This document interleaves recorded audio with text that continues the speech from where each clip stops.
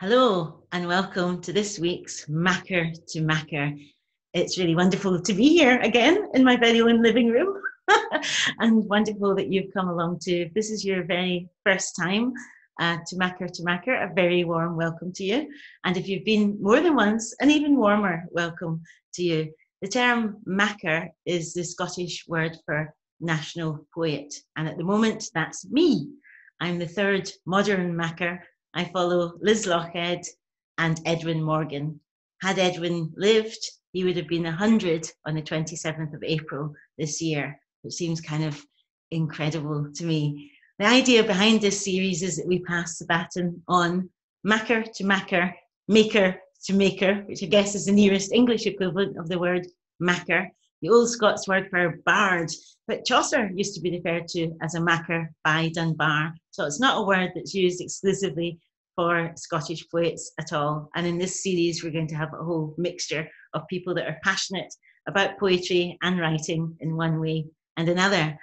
On tonight's show, we've got the wonderful, the absolutely fabulous Dazzling Mackay. We've got the absolutely fantastic singer back with us. We've got the fantastic singer back with us, Suzanne Bonnar. And I don't know how many of you have seen the other couple of Makars, Makar to Makars with Suzanne on it, but they were absolutely a complete sensation. And for the first time, we have a prose writer. Woo! We've got a short story writer, Chris McQueer, who's been building up an incredible following as well. So we're in for a treat tonight, a really, really lovely combination. And I always kick things off with a wee poem of my own.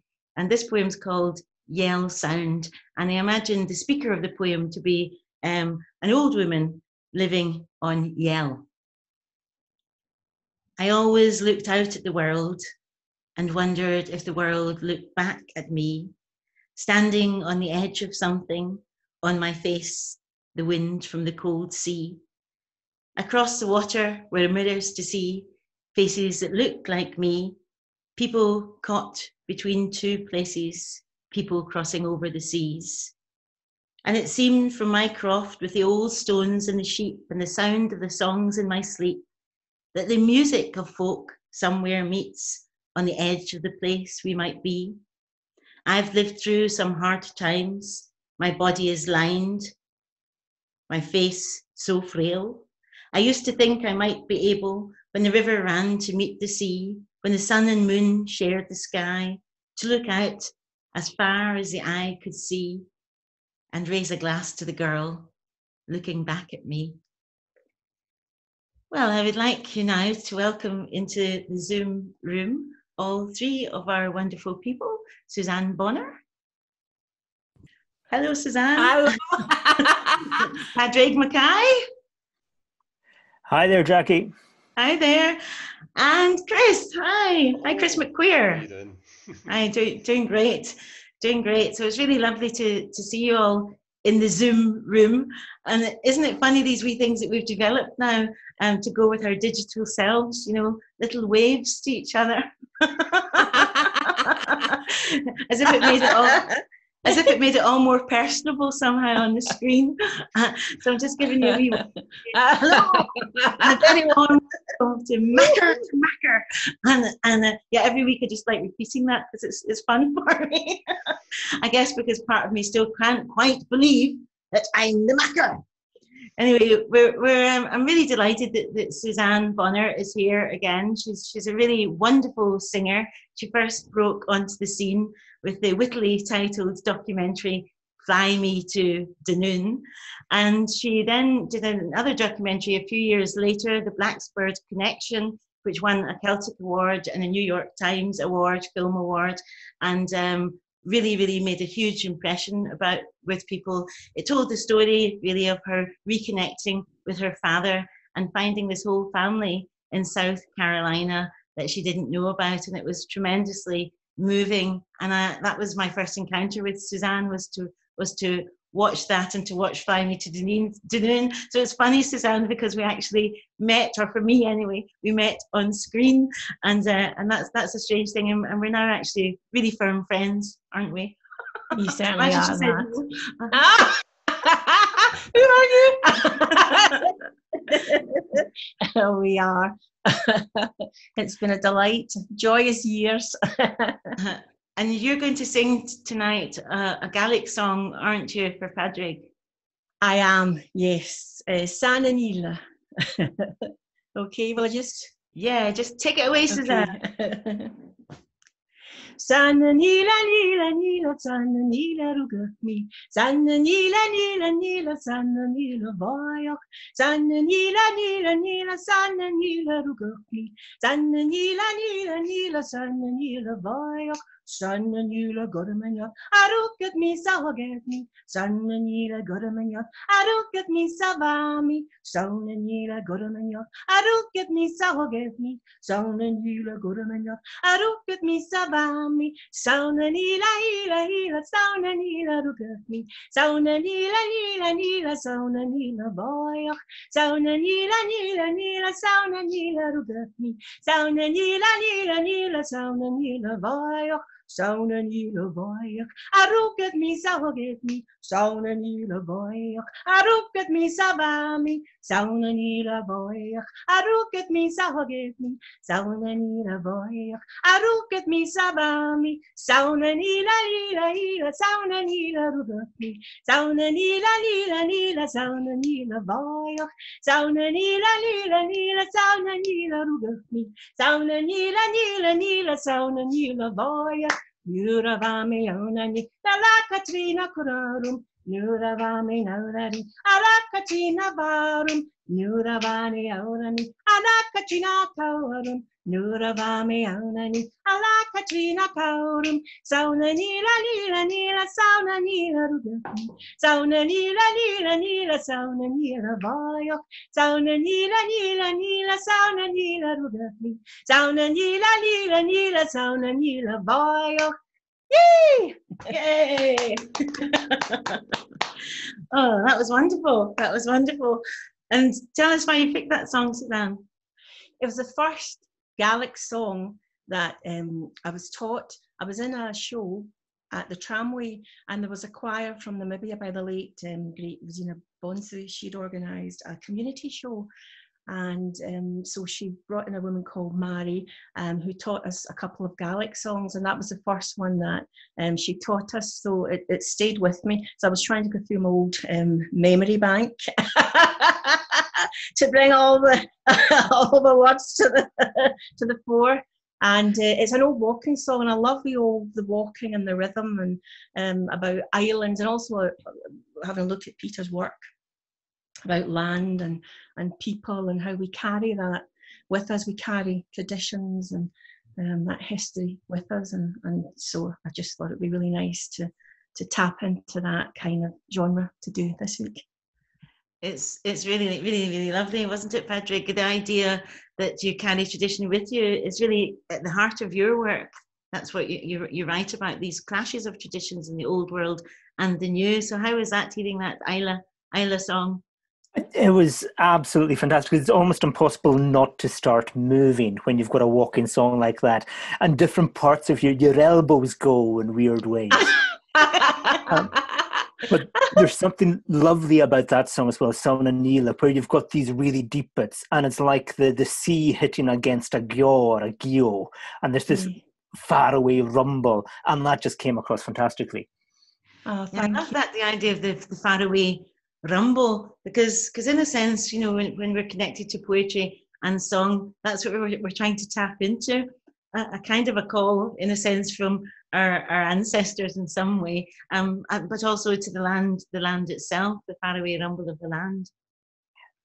These echoes that you don't know you're going to hear when you start listening to a song or start reading a poem, and these echoes that come through from history, from other people, from places, and just these sounds and the emotions that can be contained in sounds rather than in words. It's what music's for. It's fantastic.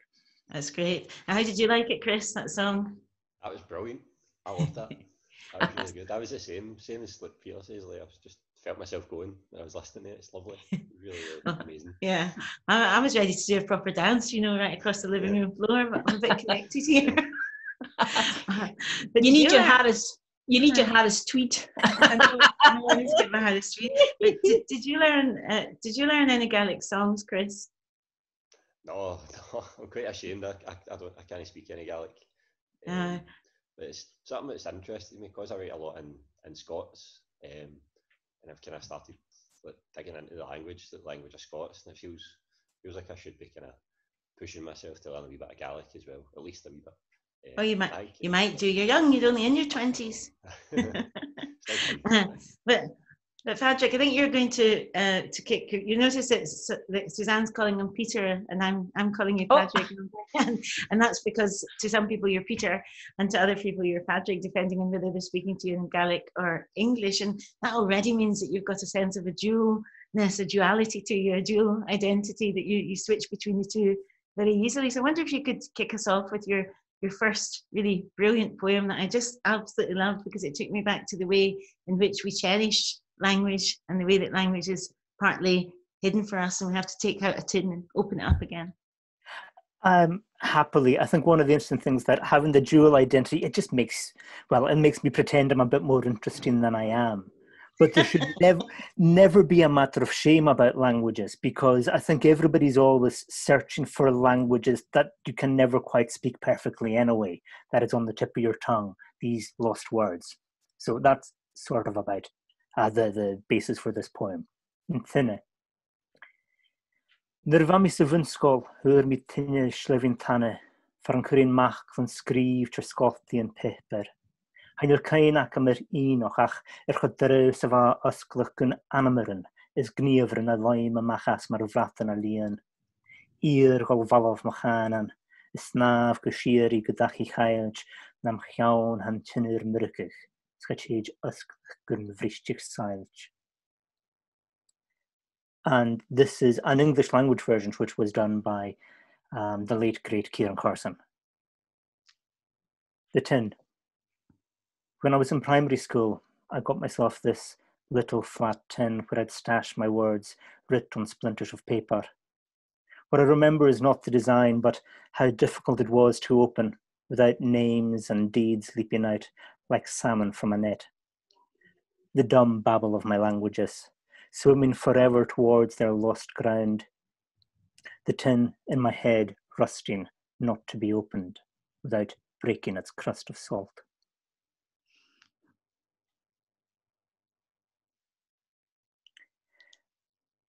And one of the interesting things for me about these last 3 months, the very strange experience of lockdown, is the attempt or the need to try and not just connect with your own past, but connect with your loved ones, with your family and friends at a remote distance. But of course, this is the experience for so many of us anyway. I left Lewis when I was 17 years old, and there's the weekly rituals of the phone calls to my mother and my father, and these ongoing connections when technology now becomes your friend. Technology allows you to create forms of community at a distance, but it also reminds you of the types of community that you don't have, the types of intimacy and immediacy that you have only in presence. And I know that Jackie's a huge fan of islands, and one of the things that interests me about islands is the way that you are connected at a slight remove from people across land or across sea, and you can see these lives happening so close to you, but also slightly at a distance. Common. Am bhathar falla fan an hips. Is a fé microphone garage ar a mobile. Han javan ye fiog loish agus gyda gis go ma bhaile chum an neachtris na lunch an chiolki. Inis can yeli each or third fiars amigo. Scavor na cul mi gafe gin a gynnyak. A ced yn ysnau yn dorach y tor ys a fale. Y brec ag thwarm yn tlaid gan thrai. Sy'n a tost sych hum is ho. Sy'n a torch gan sloch yn y lawn rich ga tri. Harpam yn trwsiol is mwyddoch yn tol. Common. My mother is gone in a hips and has to call back on her mobile. There's a power cut all across Lewis, and though she'd been in the middle of the common Yachtry's funeral lunches, now I barely have her attention, and can almost see her at the window ledge watching unpickable threads of dark pattern the village's long black drip to the sea, silent except for hums and haws, as torches and paraffin lamps flit twos and threes across Ballinthrushall and Mulkenthal. When I left Lewis, I went and lived in Glasgow and was a student there in the city, and I loved Glasgow. Glasgow's a great city, largely because it does what cities should do. It's got a centre, and it's got this 19th century grid pattern. It's got high buildings, and you can get lost, as I often did, and you can get into misadventures.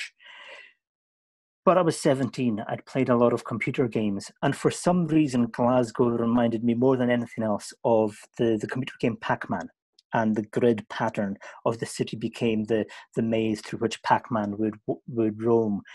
And I never quite understood why this was the case or what this might mean, so I wrote a poem about it. Pac-Man. Stoch gynro yeri hawl, naat at the fact down at ruhain agus na taishin, rutgen Faustian, ons na roon le vehe achkes en achkets, agus vice versa. Het the hook me rief geta fain kavaket min ukkel agus kehu.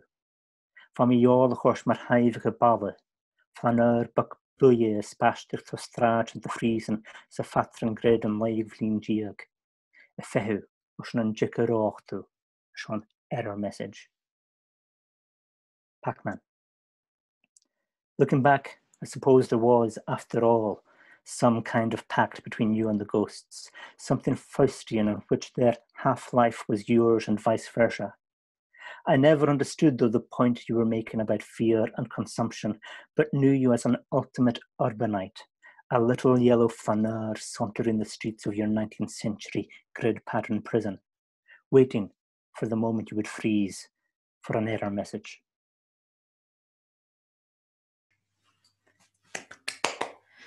I really loved those poems, Patrick. I loved hearing the Gaelic, and I just find the range of you fascinating, the range of your interests and what you do, because of course you're a broadcaster, you teach at the University of St Andrews, you've taught at the Seamus Heaney Poetry Centre, you've taught in the Highlands at the Highland and Island Gaelic College there.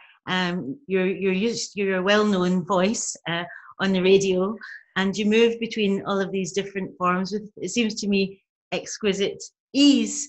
And your new book, Some Kind Of, was out in April this year. So these three poems that you kicked us off with actually made me think really directly about the past and the present and the way that the past impacts the present. The wonderful one with the mother on the mobile phone, and the funeral, and this kind of Hebridean culture of funerals and cloths. It was almost like there was a weaving between the two things, between the mobile phone on the one hand and the Hebridean tradition of funerals on the other.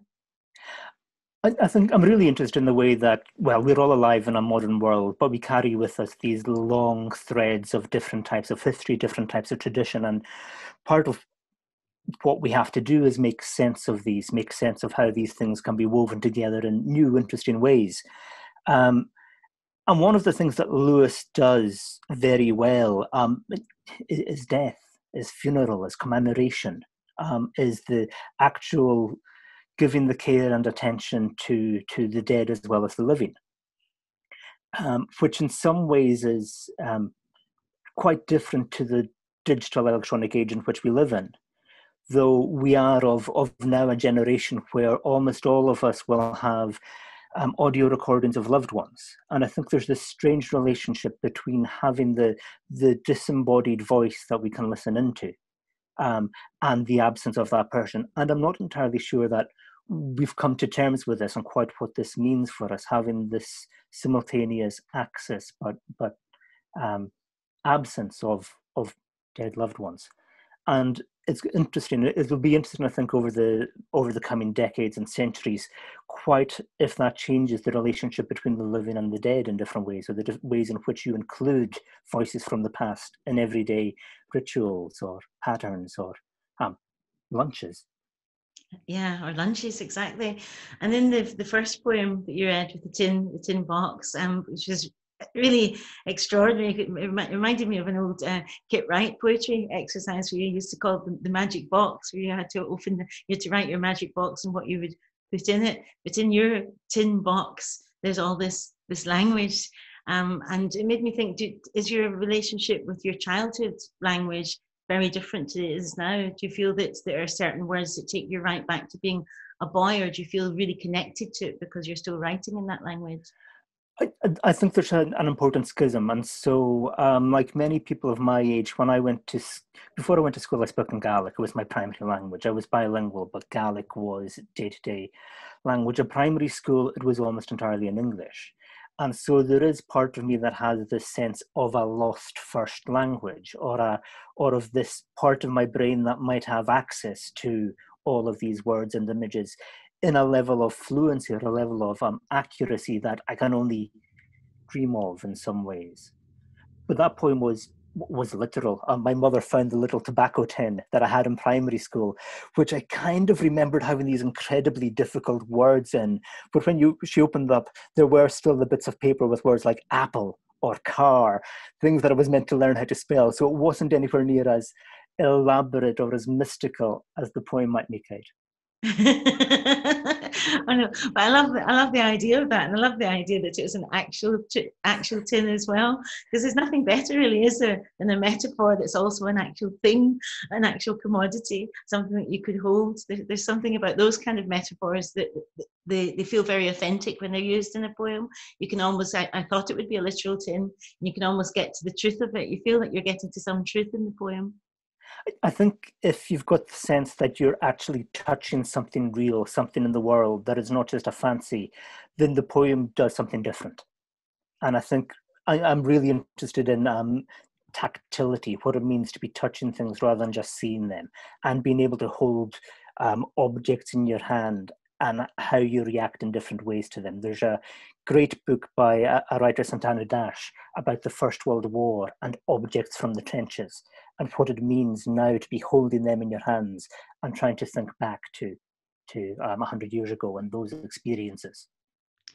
Exactly, and so many people are having that experience right now because so many people are going through bereavement in all sorts of different ways and finding the connection through things back to their loved ones, that there are these strange roots that take us back to people. And your poems often have ideas of maps or routes or being taken back somewhere. Like the last poem you read was completely different and contrasted with the others, but that idea of a kind of 1970s computer game and the 19th century grid pattern of Glasgow streets having something akin to each other, but still, even in that poem, there's a ghost there in the form of the little yellow figure that appears in that game. And I love the contrast between that. It was like a kind of, it's like a shock. It's a shock of the new with the old. And I think in our world all the time, we're having to do that. We're having to get this shock of the strange new with the old ways and try and fashion a different way in between. And I think there's two things. The theoretical part of me that works at a university would like to say, oh, it's really interesting to explore ideas of being haunted and how the past is layered in the present and how the past will erupt out of things and shock you and surprise you. But this is emotionally very difficult because, as you say, there are so many people. This is not an easy time. There's so much bereavement, there's so much grief. And grief leaves these long, long threads as well through the rest of your life. And grief will be something that comes back and opens itself up again and again and again. And it's the question of how you map your present and your past in ways that allow you to cope with the past and allow you to honour and respect it while living in the present. I think that's really beautifully put. That's going to stay with me, the idea of these long threads. So I might make them long Lewis threads. I remember being in Lewis the year before last, coming from Harrison and into Lewis, and really being amazed at the contrast between the two islands, that you could have them slap bang next to each other and yet they'd be so different. Harris having this almost kind of otherworldliness and Lewis having everything that Lewis has. But I remember finding it just utterly utterly fascinating. Just loved it, and it's so visually rich and inside my own head. Just the whole place, and the past, and the way that the past is in the stones, and the way that you visit the stones, and you almost become part of the landscape while you're there. You're only a skip and a jump away. I think islands are particularly good when there are other islands, when they're not alone, when there's an archipelago, and when you can see how differences coexist right beside each other. There's nothing I love more than having land and then sea, then land, and looking across to another landmass. And there's all of the multiplicity of the world is possible there. There's variousness, there's variety, rather than just thinking about yourself as isolated. And having an archipelago, it means all of a sudden you're thinking, okay, they do something slightly different over there, even if it's just across a river in Harris, but that's okay. Yeah, exactly. Yes, yeah. Well, we're all different in some kind of way, and that's what's great about islands, because people are always noticed. Everybody notices everything, and well, that's it. That can be their downfall too, because sometimes people don't want to be noticed for everything. But this brings me to the point of introducing or back into the Zoom room, Chris McQueer. Oh. Hello, Chris. Hello, Chris. And I'm really excited that you're here. And it seems to me that you present also, amongst many other things, just a really wonderful contrast with you and Frederick, because you first actually became known because you broke onto the scene with your stories on Twitter. You didn't tell your friends or your family that you were a writer, so you were kind of a secret writer. And then those stories took off, and then you got published, and they took off even more, and now you have this kind of very, very large following, but you're actually in the process of writing a novel, Hermit. So I find that really an interesting way into the whole world of writing, and I'd love you to, because we were talking earlier with Padraig about the tradition and the past and the present, and it seems to me that your work opens all of that up. When I was kind of growing up, like I would always sit, and it was always like me and like my granny and granda and the other kind of brothers and sisters, and I was like the kind of the youngest in the family at that time, so I would just sit and I would listen to them all, and whenever they would have a drink, they would just all tell all these stories, and it was amazing. I would just get totally caught up in it, and I was fascinated by the way they would tell the stories, and it was so beautiful the way they would structure them, and they always landed on a punchline perfectly, and everybody would be laughing, even though I didn't get the joke a lot of the time. I was still howling away, and I was always a big reader as well, thanks to my gran. And I don't know, there was always a wee voice in my head that said, you should try writing, you should try and do something about it. And I just didn't, for some reason. It took me so long, and then I always wanted to be a writer, I just didn't write anything. I think it's the same for a lot of people. And then I think I was like 24, and I thought, you know what, I'm just going to give it a go. I'm going to see what happens. And I sat down and I wrote a wee short story, and it was quite weird. It was about a moth, and I showed it to my mum, and she was like, "What are you doing, writing stories?" And she was kind of laughing, and then she read it, and she was like, "Oh, that's really good. That's quite funny. You should put it online and try and get your pals to read it." So I did, and then it just all kind of kicked off there. I was quite funny. It took me a while to build up the confidence to put it online and actually tell people that I was writing, and that was my actual dream, was to be an author. But eventually I just leaned right into it and went for it. And I just thought, you know what, I'm not going to let anybody tell me I can't do this, because it's what I want to do. So I'm just going to do it. And Brilliant. I've managed to do it. Oh, fantastic! So I think you're going to read for your first set, if you like, an extract from your novel that you're working on right now, Hermit. Mm-hmm. Aye, so this is the wee first chapter for my novel. It's on my phone. I'm just getting up. So you take it away, Chris. Right, thanks very much, Jackie. Aye, so this is the wee first chapter in my novel that I'm working on. It's called Hermit, and it's about a single mother and her son is a hermit, and it's about a kind of strained relationship because of it. And then so a lot of the book kind of looks at the boy's childhood, and how he misremembers things and how that's affected his life just now. Wee things that his mum said that she thought were kind of inconsequential have really stuck with him. And just other wee things. It's just a wee kind of exploration of like childhood and how we all remember things differently. This is the wee first chapter here.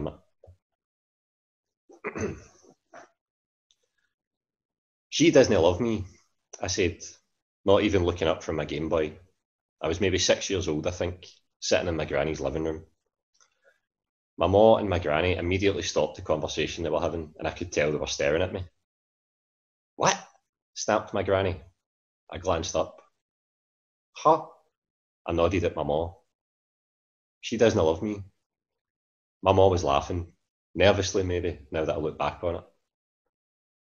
I had she said, looking to me and then my granny, who was all worked up.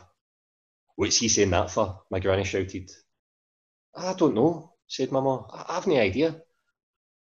My granny told me to come here, and I went and stood in front of the two of them. My granny loomed over me at that age. She was a massive personality. I was riddled with more anxiety in her presence than any teacher I had through school. I didn't ever really talk to her, but it felt like this had to be said. So you don't think your ma loves you? She asked me. I shook my head.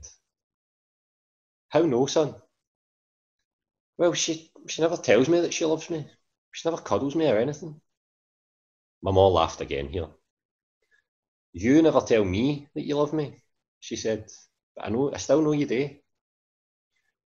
I just didn't know how to articulate it back then, but I felt as if she should be telling me that she loved me. I shrugged my wee shoulders. Right, we're going to take you to the hospital then. Come on, my granny said, getting up off the couch. How? What for? Why? I asked. I felt a big lump rise in my throat, as if it came all the way from my toes. Because there must be something wrong with your brain if you don't think your ma loves you, Jamie. Aye, said my ma, chiming in. You'll need an operation. Maybe a brain transplant, I think. I started greeting then, I remember. My granny said, come here, again, but not in the angry way she'd said it before. It was all drawn out and nice. I moved closer to her and she grabbed me. As my granny held me tight into her, I looked at my ma. All I wanted her to say was, I love you, or join in and we'd have a big cuddle together like I'd seen American families do in films. All she offered me was a wee smile. She sat back and started reading her magazine. I love you, my granny said into my ear. And so does your ma, your granda and all. Everybody. It's alright. It's alright. They might not say it. They might not say it, but they do. Now we go and play a wee game. I pulled away from our embrace. I'd left a big white mark down her top. I'm sorry, I said, and I went back to playing Pokemon. My ma just winked at me. She never ever said I love you, even after that day. My dad would say it to me, but he never needed prompting. It'd normally be after a few cans. That's why I always liked when he had a drink, I think. He finished work early, but he'd be home later than he normally would, because he'd head to the pub for a drink.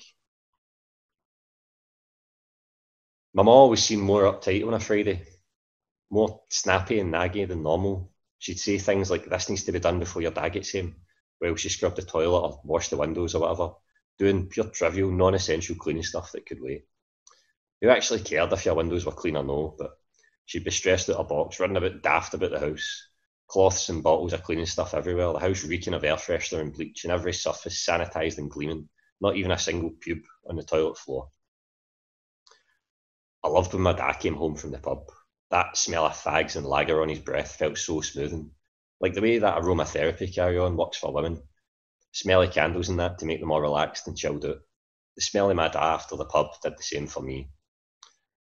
It was always more of a laugh after he'd been to the pub and had a few pints. It was more funny. He'd say something cheeky to my ma and then turn to me and make a face, and it would always make me laugh. If he had cans in the house though, he would get moody and I'd get sent up the stair by my ma. I never understood why until I was older.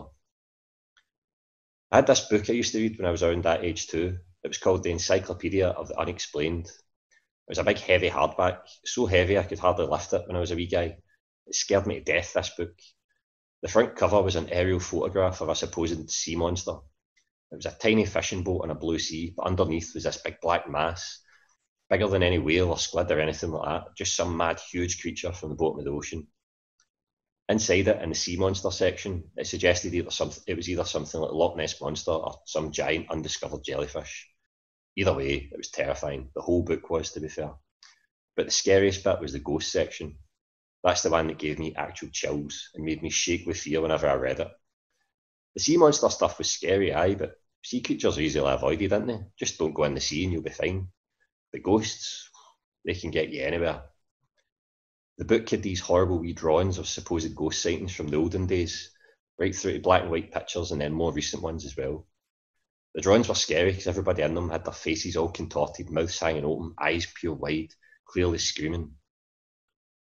There were these pictures of folk with ectoplasm coming out of their mouths and draped all over them, this sticky white fluid floating through the air and covering people. Apparently it came from ghosts. It's funny now, looking back, I suppose, but back then I'd be sitting in my room at night, hands absolutely trembling while I tried to hold the book and look at it closer, desperate to pull my eyes away, knowing fine well that I'd be unable to sleep for the bad dreams and the thought that there was obviously ghosts in my house who were going to shower me with their ectoplasm. But there was one section of the book that I only went near if I was feeling really brave. And that was normally only during the day I was able to read it. Because obviously, as everybody knows, ghosts can't hurt you during the day. It was this 2-page spread right in the middle of the ghost section, and it was all about poltergeists. It started off by saying that poltergeist means noisy ghost in German. I'd heard there was films about them in the video shop near our house, but the book scared me enough. Watching the video would probably have killed me, gave me a heart attack or something. This wee section went on and on about how these ghosts could hurt you and how it would feel like biting and pinching and kicking. It said as well that they were capable of moving objects and furniture around, and that if you had a poltergeist in your house, you'd definitely know about it. I was so sure we had one. Occasionally during the week, but always every Friday night, I would hear banging and I could hear my ma crying. Surely, I thought, the telltale signs of having a poltergeist. I'd hear a plate smashed against a wall or something heavy being flung, doors banging, and my mum sobbing her heart out, my dad shouting. I didn't know why they didn't just come up the stair away from the thing. I went down once during the night to suggest that they should do that after the banging and greeting had been going on for hours and I couldn't sleep. I opened the living room door just a wee bit and I heard, "Go back up the stairs, Jamie," from my mum. The big light was on, which was weird as my mum never put that on. The living room looked dead different under its horrible yellow glow. It made everything look dead sickly and cheap and no nice. It all went quiet in the living room until I went back up to my room. It was only a few years ago that I realised the Friday night poltergeist I'd been so scared of was actually my own dad. Cheers. Oh, it's got a killer ending. That's the Friday night poltergeist was actually my own dad from that character in that book, and it's amazing the way it takes you really back into the sensibility of a child, the kind of ways, the kind of fears that you have, and the ways as a child you really pick up on atmospheres but might actually attribute them to other things. That's one of the things I wanted to do, because a lot of the book is kind of flashbacks to the wee boy Jamie's childhood, and how he remembers them at the time and how he remembers them now he's a wee bit older, and he's got kind of a wee bit more life experience, and how those memories, they're sort of faded over the years, they sort of change and they become almost false. You start to misremember things, and how that's affected him growing up and how he blames his parents for the way it is when, in a lot of ways that's not really the case, and it's quite complicated looking at the relationship between him and his mum and his estranged dad that kind of disappears later in the book.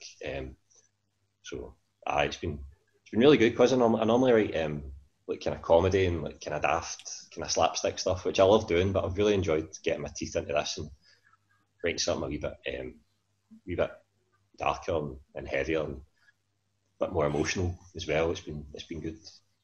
Yeah, because it is dark compared to something like the Cornwall Police or some of your playful stories that still take a slightly sinister idea but are so funny and they play around with humour. Still humour on the dark side of things, but humour nonetheless. And do you think that maybe living through this particular crisis and maybe coming back to Glasgow recently has influenced how you're thinking about this novel? That not necessarily that you'll have the crisis in it, but that it somehow feeds in the atmosphere. I think so. I was talking to you about this the other day. I've me and my girlfriend, we've been up at her parents in Dunblane. We were up there the kind of weekend before lockdown was announced, and when lockdown happened, we thought we're probably better just staying up here in Dunblane out in the countryside. And so we stayed there for a few months, and we came back to Glasgow last week, and it was so strange. Like, up in Dunblane, you know, it's out in the countryside, and there's not really much happening there. So it just, every day just felt almost like a bank holiday. You know, everybody was off work and it was sunny, and everybody's out on bikes and out running and stuff, and it felt really nice. And then coming back to Glasgow, like, there's a really weird atmosphere kind of hanging over the city. We stay in flats, and when I was driving down the main roads, like, all the shops are shuttered, and there's big COVID-19 stickers on them. All the pubs, all the windows have been boarded up, and there's people queuing, and just a really, really strange atmosphere. It kind of feels like the start of a film about the end of the world, you know what I mean? It's really odd. I don't know, I've been kind of thinking about my novel a lot. I've been writing wee bits of it during lockdown. It's been kind of hard to concentrate, but been doing my best. And I was thinking, you know, maybe, I don't know, would the kind of coronavirus crisis, maybe that could feed into the novel, but I don't know.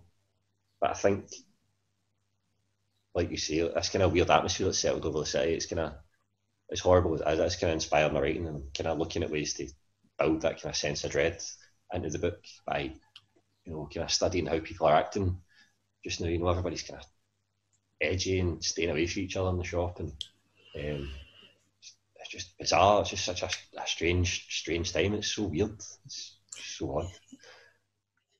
And your character is a hermit, and becomes a hermit, and is used to being isolated and estranged and apart from his family, presumably. So that sense of estrangement is there in the very theme of your book, and the sense of being separate. Did you have a sense of being separate growing up yourself in Glasgow, or not? Did you feel part of the city? I was quite lucky when I was younger. I had loads of pals, and then, like, where I stayed in the East End, like, everybody like my age were just always out playing. You know what I mean? You go out in the morning and you get told, you know, come home at night once the streetlights come on, and it was nice. You know what I mean? Everybody's just out playing, and it just felt dead safe. But as I got a wee bit older, into high school and stuff, I kind of stopped getting out a wee bit, and I don't know. I wouldn't say I became a hermit, but I like to stay in. But I've always felt like a part of Glasgow. I think just the people are what inspires my writing. Everybody's just like, I love sometimes just going to the pub myself and just sitting and listening to conversations, just trying to get a wee bit of inspiration for my work. I think Glaswegians are just natural storytellers. Like I was saying about my family, like, at any pub you'll find some guy who's got a story to tell, and I love just going and trying to find that guy and, you know, tell me your story, mate, what's the script, and just the way they tell it, it's like they've told these stories so many times. It's like a stand-up routine. I love just sitting, drinking it in. I love it. Because that's something that you and Peter have in common, this love of language and how alive it is, the language of childhood, but also the language of the present. It's really, really lively. It jumps straight off the page. And I think that it's interesting that we're connected to live language and to tradition of language being handed down. It's a really interesting thing. But your language is very muscular, and that the voice of that child comes just right off the page there. At this point, I'd like to bring Peter and Suzanne back in to the room, because I thought I'd read you another poem that's really been in the reason that I'm reading it is been inspired by your choices of readings tonight, and this is called Old Tongue. And I wrote this for Carol Ann Duffy because she left Glasgow when she was 8 and then really missed the words, missed the way that she'd talked. So this is called Old Tongue. It's interesting though, everybody always assumes that the I voice in the poem has to be yours, but it's not. Anyways, this is Old Tongue. When I was 8, I was forced south. Not long after, when I opened my mouth, a strange thing happened. I lost my Scottish accent. Words fell off my tongue. Egypt, Dreich, Wabbit, Crabbit, Stumer, Chuchter, Heatbanger. So you are, so am are. See you, see mama. Shut your geggy, I'll gie you the malky. My own vowels started to stretch like my bones, and I turned my back on Scotland. Words disappeared in the dead of night. New words marched in, ghastly, awful, quite dreadful. Scones, said like stones. Pokey hats into ice cream cones. Oh, where did all my words go? My old words, my lost words. Did you ever feel sad when you lost a word? Did you ever try and call it back, like calling in the sea? If I could have found my words wandering, I swear I would have taken them in, swallowed them whole, knocked them back. Out in the English soil, my old words buried themselves. It made my mother's blood boil. I cried one day with the wrong sound in my mouth. I wanted them back. I wanted my old accent back, my old tongue, my dour, sour Scottish tongue. Sing songy. I wanted to get laldy. So, yeah, I like the shut your gig I'll gie the malky. I remember people used to actually say that, and it is funny, isn't it, the way that some expressions just take you straight back to a particular time in a particular place, and how so much perhaps our love of language and of song is rooted in childhood. Wouldn't you agree, Peter? Absolutely, and I think that there's particular words from childhood, like even just ove, hi, being told off, that they've got a resonance and go somewhere deep inside you still. And especially words of threat, they can get deep inside you still, into places you didn't know still existed. That's great. Well, you're going to read now a really fantastic poem. You're in for a real treat here. Oral history is such a moving poem, and you get such a sense of the characters in the poem too. So take it away, Patrick. I'm really jealous of Chris, who's such a fantastic storyteller. And for me, it takes an age to get to the end of a story or to tie it up. So I struggle with that. But I knew lots of fantastic storytellers when I was a child. And as a primary school kid, we were sent to record them. Oral history. When we stopped recording, you carried on telling tales unsuitable for our primary school ears, about the evacuees to the islands during World War II, wilder than you could imagine, damaged. About the time the whole damn church spoke in tongues except you and, thank God, your husband, and neither of you ever went back. About the Isle Air, and not talking about the Isle Air. About scrabbling around after cows and sheep most of your life, from shore to shieling, from dirt to dirt. About how it wasn't rightly safe for girls to go to the moor by themselves. About how hellish, much worse than you imagined, life could be. About how age had swollen up your ankles and swallowed all your grace, taken away your light stepping to the shore. And even after we had packed up the equipment, gone back to our primary schools, colleges, studios, had aged and married and died like you yourself, you went on talking, words settling in the plywood and furniture dust, the antimacassars and service clothes pressed and far too small for you now in mothballs and never to be opened drawers, that were ploughed into the soil you married into, along with the poured concrete, corrugated iron, scullery stones, subterranean passage, damp-flecked wallpaper, and beds and chairs and mirrors saved for, carted across the moor from Stornoway, and then left to settle into disuse and rot, until the digger knocked and flattened the lot in exchange for the dry stone wall you'd inherited, the mirrors as shiny and warped as ever, giving 1,000 reflections of the ploughed earth. Words that now jostle and elbow each other, unsettling the sand in your coffin, and seep through the soil and out to drift on the Makar winds, murmuring and grumbling on, having their own say, until the break of day, like two young roes feeding among the lilies.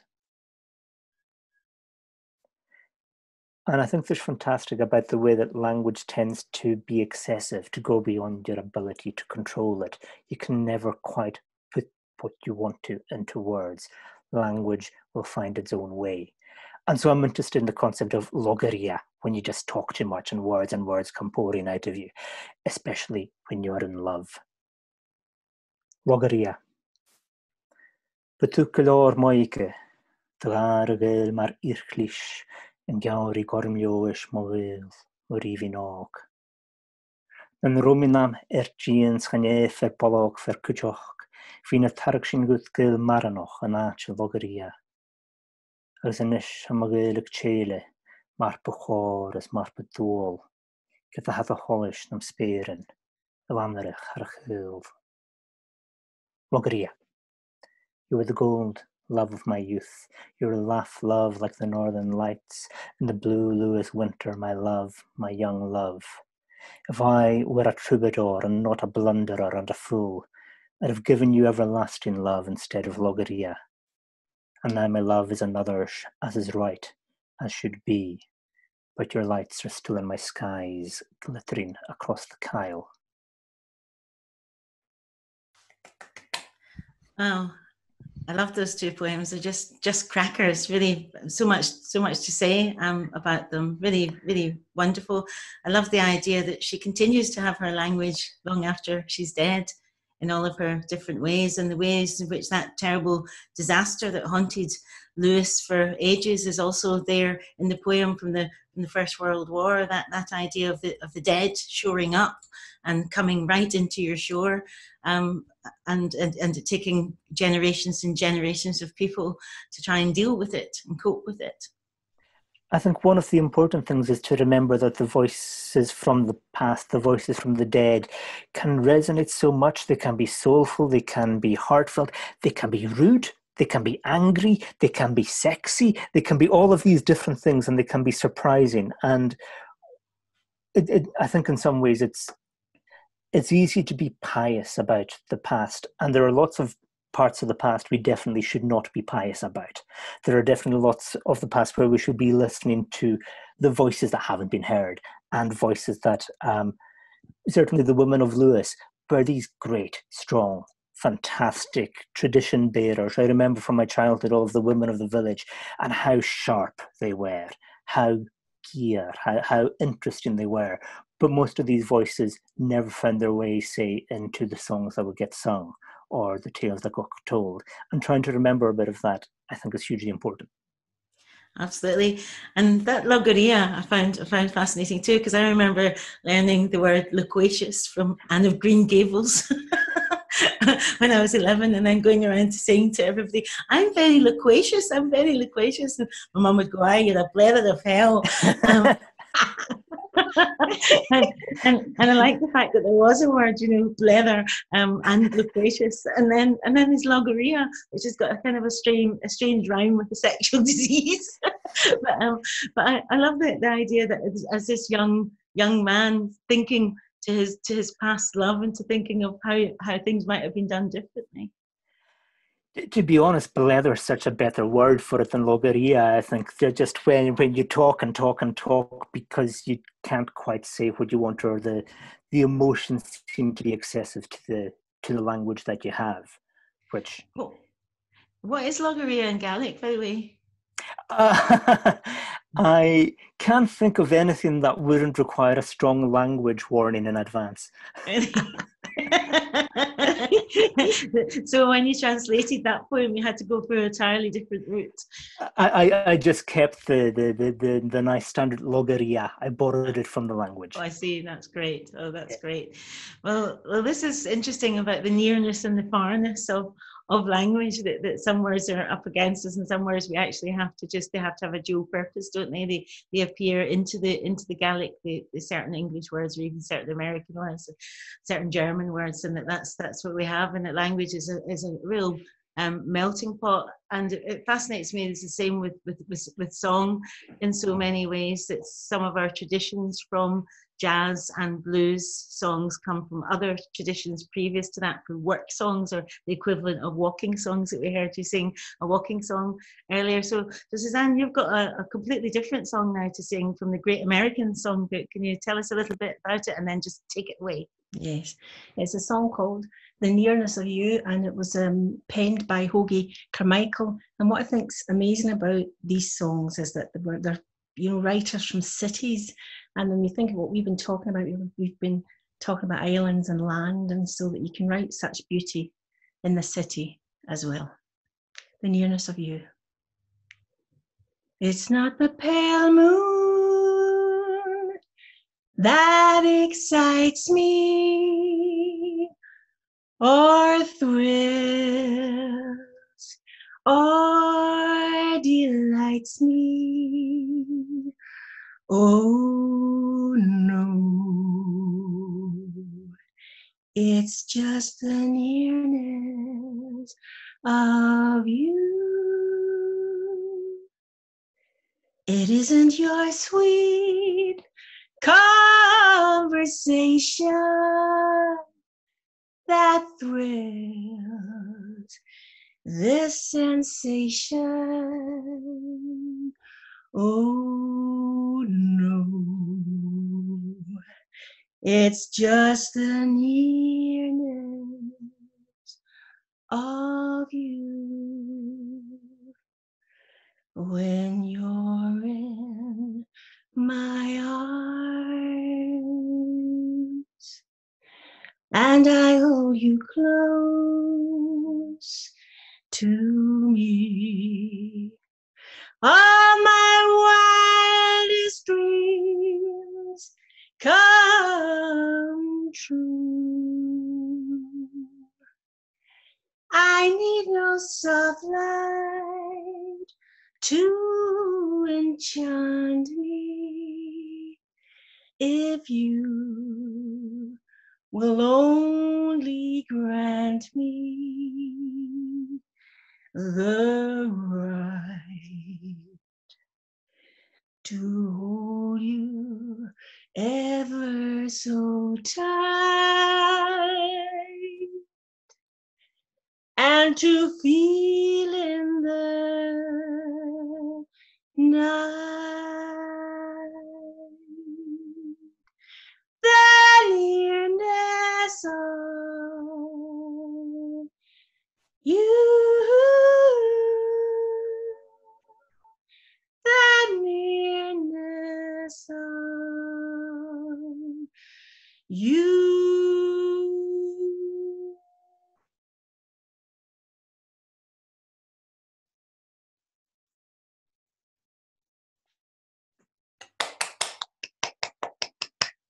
Oh, that was so beautiful, Suzanne. Absolutely fantastic, and it makes you think. I mean, it's a beautiful love song, but it also makes you think of what is near to you, yes. The nearness of you, and really of the other self that we have, the nearness of our child self. It takes you off in all sorts of different directions. That song.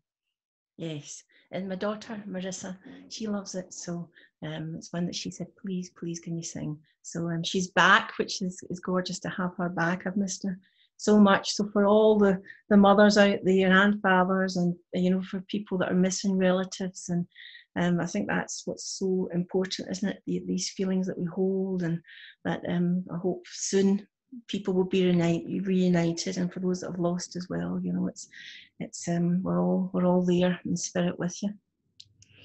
Oh, that's beautifully put. Well, I'm going to bring Chris and Peter back into the room. And do you feel? I mean, did you having Marissa yourself? Does it take you back to your childhood, Suzanne? Having a child, sometimes being a parent can take you magic key, and it takes you straight back to your own childhood.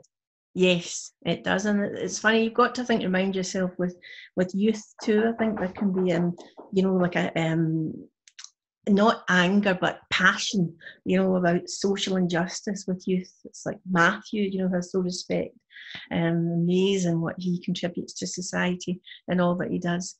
And I've got to remind myself, I used to be that person more. It turns into a slightly more gentle meander through for me now. So, but it reminds me of myself how I used to be, and when I see her, and that she supports many causes and has a really strong social conscious, and just lots of wee things that, and it makes you think also, God, if I'd known then what I know now, that is the thing that's tricky. But we wouldn't be who we are if we got it all right then. Yeah, absolutely. And do you feel you have exact access to the wee boy that you were, Padraig? Do you remember him? What's near to him about you? I know. I think one of the difficulties with, especially with a young child, is trying to remember the fear and love and how everything was excessive and how everything could just throw you off balance. And probably I'm a bit too sane now for that, just to have the sense of the full possibility of childhood, but also the ruptures of childhood, the chaos that you could face. And the intensity of it. What about you, Chris? Do you feel that you're linked? Do you feel that maybe being a writer actually allows you to remember your childhood differently or better or more vividly? Do you feel that you've got kind of a special access to it, a little door that's left open? Because I suppose as writers, you're still doing a childlike activity to some way. We're still all just making things up. That's what we're doing for a living. We're just making things up. And that's what you did as a child. You just made things up. So sometimes when I meet writers, I often think, you can see even when I meet writers, 80-year-old men or something, when I'd meet someone like Sorley MacLean or Norman McCaig, I could glimpse or see quite easily the wee boy in them. And I think I might not have been able to see that so easily had they not been writers. What do you think, Chris? I think so. It's why the things like I draw for my childhood for most of my work, and I always think, if I'm stuck for ideas, I just try and think, what kind of mad things happened when I was younger? What's the kind of mad stories I heard from my family or my pals? What were the kind of tales for the area that I grew up, or the kind of urban myths and the mad kind of legend stuff? And I love thinking back on it. And another thing about childhood is, like you're saying about the intensity of feeling. Like I kind of miss that, because all your emotions, you feel them all so strongly when you're young, and everything's just so extreme. When something sad happens, it's the worst thing ever, and you're just totally abjectly sad, and when you're happy, you're the happiest you've ever been, and it's unbelievable. So I like to try and think back to how strong those feelings used to be. It kind of gets ground out you a wee bit. You start to the extremes of feelings, they're not as much as you get a wee bit older. So I like to kind of tap back into, what was it like, at Christmas when I got that present that I always wanted, like, it was like winning the lottery, do you know what I mean? And try and draw for that, and to describe feelings, like my characters' feelings, to kind of draw, what were the extremes that I felt when I was younger. And this next piece that you're going to read actually takes us back to that kind of detailed looking at things that comes with being a child, in a sense. So I wonder if you could read Snails for us, please. Aye, of course. So this is a story that I wrote, although it's more a conspiracy theory that I believe. I genuinely believe this. And I think as well, it probably comes from kind of misremembering my childhood. But anyway, this is Snails. So this is a conspiracy theory I've wanted to share with folk for ages, and it's something that's been playing on my mind ever since I first saw a snail in real life. Now, honestly, right, hear me out, because yous are all complicit in this, in my opinion. Now, I never saw a snail in the flesh until I was 13. And you'll be sitting there going like that to yourself, this guy's talking mince, he's at it.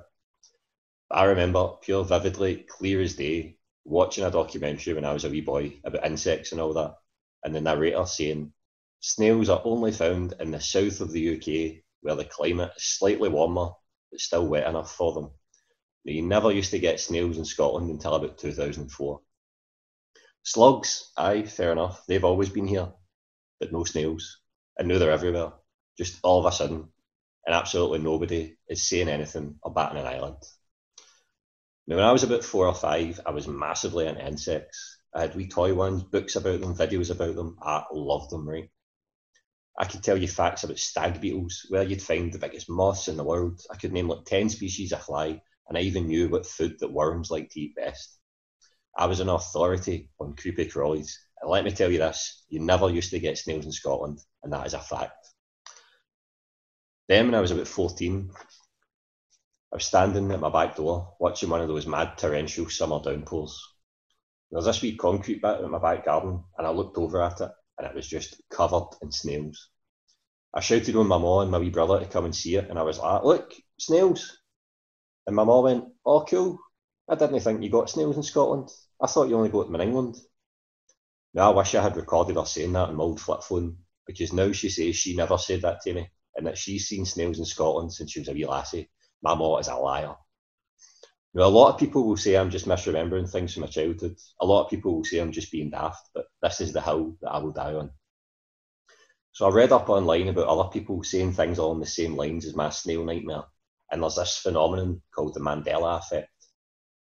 Now, it's called this because apparently loads of people say they remember Nelson Mandela dying in prison in the 1980s, and they even remember watching his funeral on the telly. Now, there's people that swear that Sex and the City used to be called Sex in the City.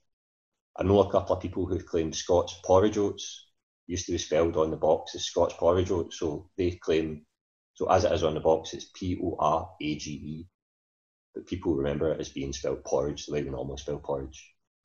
There's theories that say the Mandela effect is down to time travellers for the future messing about with the past, or that people have somehow slipped from an alternate universe into our own. This is obviously just speculation and a kind of cool, daft idea that I am not some mad universe hopper.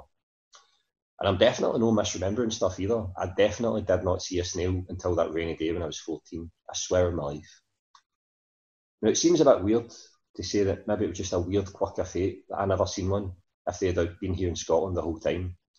What would the odds be on not seeing a snail for the first 14 years of your life in a place where they've apparently always been common? What's the chances of not crossing paths with one for all that time? It must be billions to one. So this is my theory. Yous are all just bamming me up. Yous are all just at the wind up. Maybe snails never used to be able to live in Scotland until global warming started coming into play. The climate here got a wee bit warmer and snails started spreading north of the border to get away from England. Who could blame them? And come up here because we were all dead sound. The French eat snails, so maybe the snails wanted to put a wee bit more distance between themselves and them. So maybe when I shouted on my ma to look at the snails for the first time, she then went away and told people that they'd always been here just to gaslight me. So yous are all at it. My ma told one person, they told somebody else, and so on until everybody in my life, my pals, my family, strangers on the internet, and you watching this, yous are all in on this big joke at my expense. Which, you know what, get up, you. Cheers.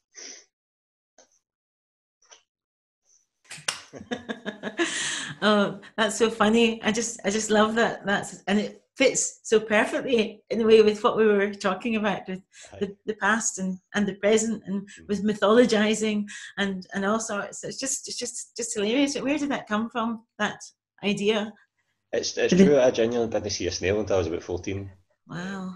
And I tell people this, and they just look at me as if I'm at the wind up, and I'm like, I don't know how to prove it to you. I don't know how to prove it to you. Vivid memories of people saying to me, "You don't get snails in Scotland; it's too cold. You only get them down south where it's a wee bit warmer, a wee bit wetter." Losing my mind. I don't know. Well, talking about metaphors, it seems a funny idea that there's only snails in England.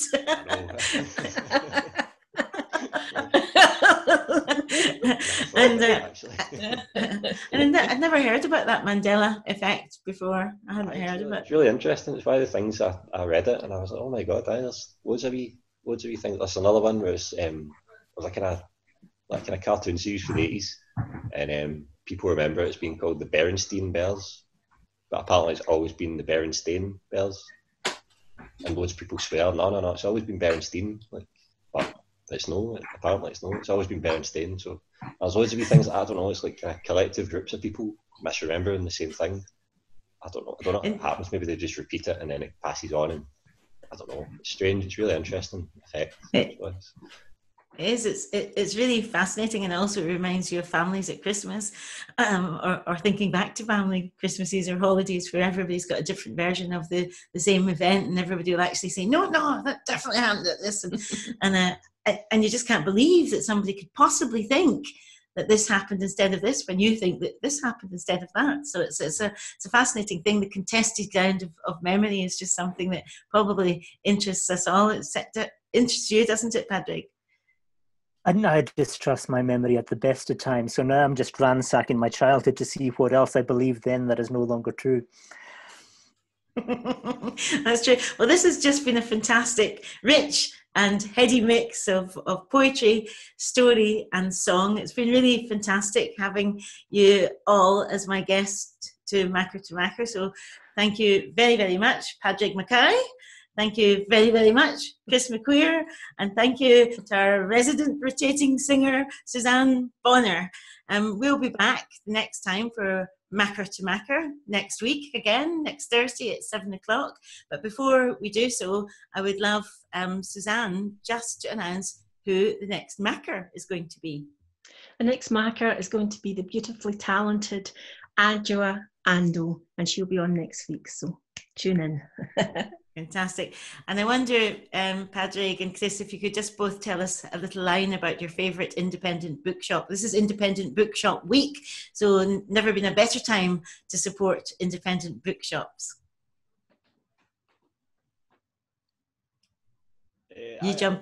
I'll go first. So my favourite independent bookshop is Golden Hair Books in Edinburgh.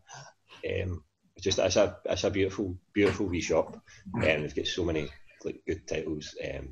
I just love it. The staff are all so nice, and it's such a nice wee environment. Especially I love going to live events, and then I'm going in here and fill their offers. It's a really magic wee shop. So I would recommend everybody go and visit it.